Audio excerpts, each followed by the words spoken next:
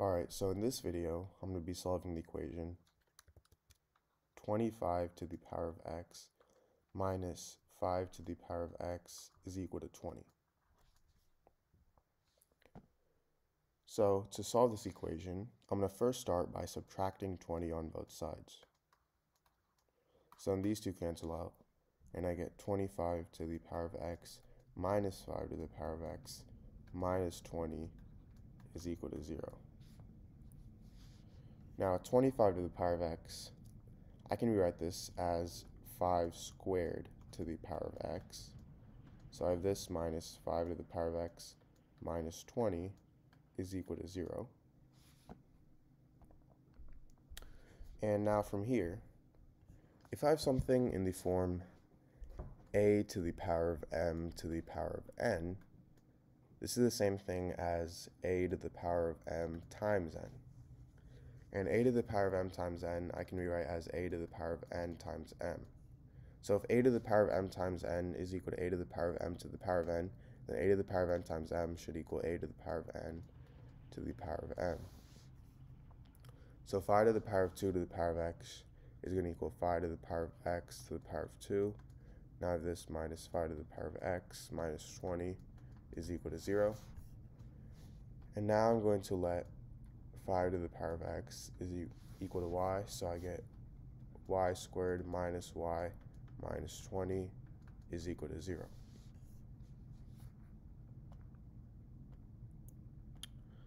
Now, to solve this, I'm going to be using the quadratic formula, which is negative b plus or minus the square root of b squared minus 4ac all over 2a.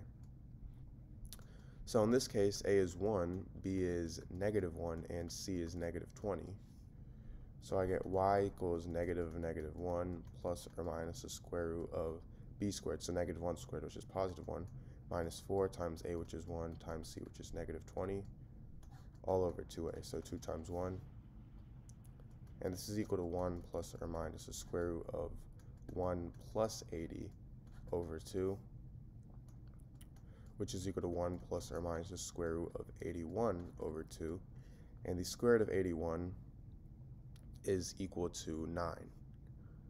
So I get y is equal to 1 plus or minus 9 over 2. Now this gives me two solutions. I get y equals 1 plus 9 over 2 and y equals 1 minus 9 over 2. So 1 plus 9 is 10, and 10 divided by 2 is 5, so I get y equals 5 as one solution, and 1 minus 9 is negative 8. Negative 8 over 2 is negative 4, so y equals negative 4 is another solution. Now from here, remember how we let 5 to the power of x equal to y. So this means I get two solutions. 5 to the power of x is equal to 5, and 5 to the power of x is equal to negative 4. So let's look at this equation over here. 5 to the power of x equals negative 4.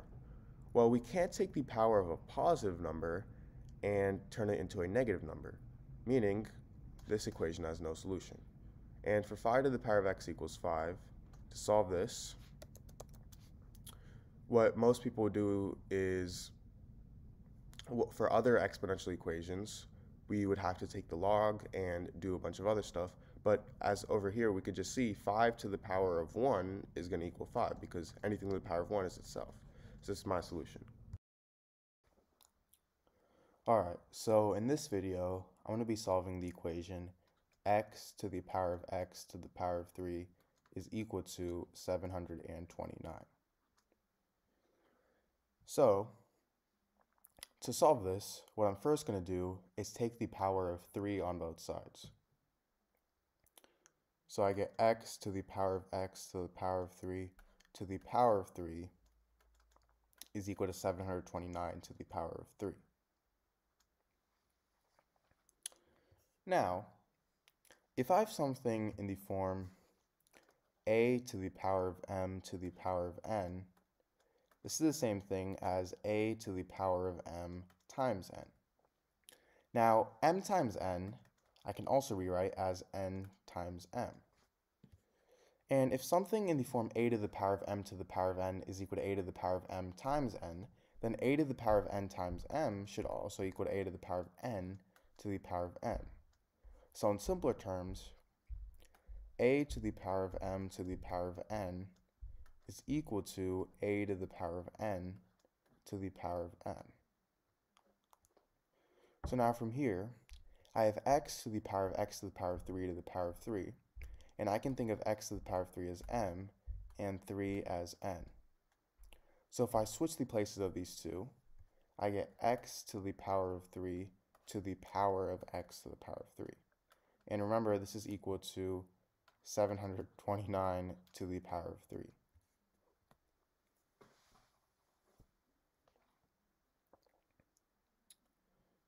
Now, from here, I'm going to let x to the power of 3 equal to the variable y. So I get y to the power of y is equal to 729 to the power of 3. Now, I can simplify 729 to the power of 3. So 729 is the same thing as, 729, let's find some factors of this. So a factor of 729, let's try to divide this by 3. 729 divided by 3, we have 2 over here, so we get 6. We subtract 7 with 6, we get 1. We bring that to 2. 3 times 4 is 12. And now we bring that to 9. 3 times 3 is 9. So I get 729 is equal to 243 times 3. Now, 243, if I divide this by 3, I get 81. So I have this times 3 times 81, or sorry, I have 3 times 3 times 81, and 81 is the same thing as 3 to the power of 4. So I have 3 times 3 times 3 to the power of 4, which is equal to 3 to the power of 6, meaning 729 is the same thing as 3 to the power of 6. And 3 to the power of 6, I can break that down into 3 squared times 3 squared times 3 squared, which is equal to 9 to the power of 3.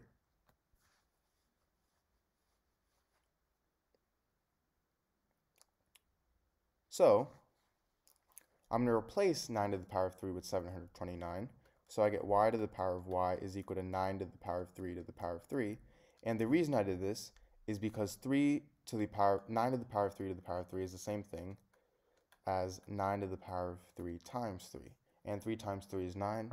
So I get y to the power of y is equal to 9 to the power of 9. And now I can use the property a to the power of a is equal to, if a to the power of a is equal to b to the power of b, this means that a equals b. So in this case, y is equal to 9. Now, recall how I let x to the power of 3 equal to y. Meaning, I get x to the power of 3 is equal to 9. So now to solve this, I'm going to take the cube root on both sides. So I get the cube root of x to the power of 3 is equal to the cube root of 9. Now the cube root of x to the power of 3 is simply just x. So I get x is equal to the cube root of 9. And this is the same thing as 9 to the power of 1/3.